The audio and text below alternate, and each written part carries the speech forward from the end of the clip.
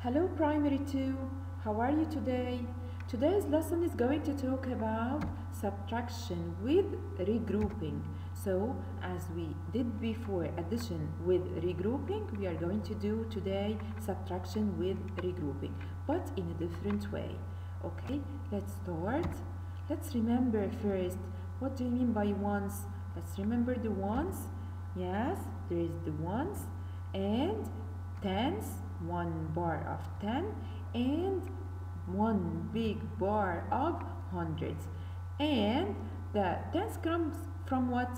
Yes, 110 means 10 small ones. So 10 small ones means 110.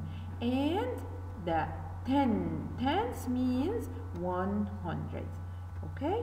Now let's start solving this example.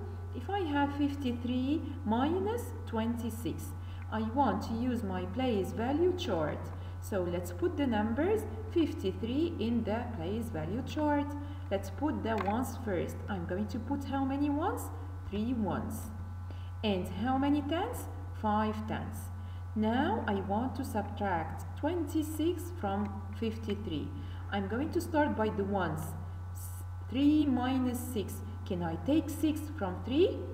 No. What shall I do here? I'm gonna go to the next room for the tens and I'm going to take from it 110 and break this 110 into the ones room by 10 ones. Okay? So here I have how many ones? I have 13 ones. What about the tens? Yes, the tens become 4 instead of 5. Now let's do normal subtraction. I'm gonna subtract 13 minus 6. I'm going to do what? Yes, I'm going to cross away 6 from the 13. 1, 2, 3, 4, 5, and 6. So the remaining here will be what? Or the difference will be what? Will be 7, right? What about the tens? I have 4 tens. I'm gonna take away from it or cross away what? 2 tens. 1, 2. So the difference is going to be 2 tens. Let's put the whole number. It's 27. Okay, so easy, just steps, and if you do it well, you are going to have the answer correct. See the next one. I have another example. If I had 40 minus 17 and I'm going to subtract using regrouping, okay, so we have to use our place value chart. Start 40, I have to put 0 in the ones and 4 in the tens. Okay, the next number I have 17. Can I take 7 from the ones which is 0? Can I take 7 from 0? No. So what shall I do? I'm gonna take 1 bar of 10 from the tens place and I'm gonna break it into 10 ones in the ones room.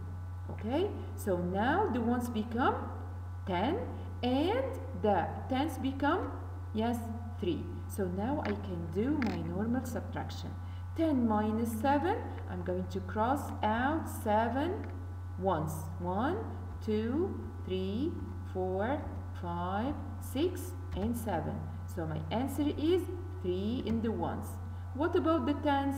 3 tens. I'm going to take from it 1 10. So it's going to be what? 3 minus 1 equals 2. So my answer is going to be 23. Okay? Let's move to another example. I want to subtract using the place value. Subtraction by place value. So here I have 546 minus 183. I have 3 places here. I have ones, tens, and hundreds. So moving to our place value chart, starting from the ones. How many ones do we have? Yes, I have to put 6 ones. And how many tens? 4 tens. How many hundreds? 5 hundreds. Now let's start subtraction. I am going to start from the ones. I'm going to take away or cross 3 from the 6. 1, 2, 3. Okay, so the answer is 3 in the ones. Next, I have to take 8 from 4. Can I take 8 from 4? Of course not. So what am I going to do? I'm going to move to the next room, which is the 100, and take 100 and break it into how many tens? Yes, into 10 tens. Okay, so now I have how many tens? Yes, I have 10, 11, 12, 13, 14. So I have 14 in the tens, right? And what about the hundreds? The hundreds will become what? Yes, the hundreds will become 4 instead of 5, right? Let's continue subtraction. The tens here, I have 14 minus 10. So let's cross out 8 tens. 1, 2, 3, 4, 5, 6, 7, 8. Okay, so the remaining will be what? It will be 6. Okay, in the tens. What about the hundreds? 4, I'm gonna take from it 1. So I'm gonna cross 100. So the remaining will be what? 3. So the answer is going to be what? 363. Okay? Okay, let's move next. Subtraction by using the place value. The same. 451 minus 123. 451 minus 123. So start using my place value chart.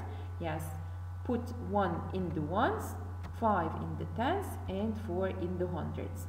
Then I'm going to put the next number or the second number. I'm going to take 3 from 1. Can I take 3 from 1? Of course not. So I'm going to do what? I'm going to move to the tens place and take 1 to break it into 10 ones in the ones room. So here the ones room will have what? Yes, the ones room will become 11. And what about the tens? Yes, the tens will become 4 instead of, yes, it will become 4 instead of 5, right? Okay, let's now cross the numbers or take away the numbers. 11 minus 3, I'm going to cross out 3 ones. So it will become 8.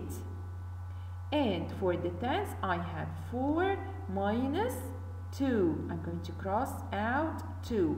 The answer is 2 in the tens. And what about the hundreds? 4 minus 1. I'm going to cross 1. So the answer is going to be 3 in the hundreds. Let's read together. The whole number is 328.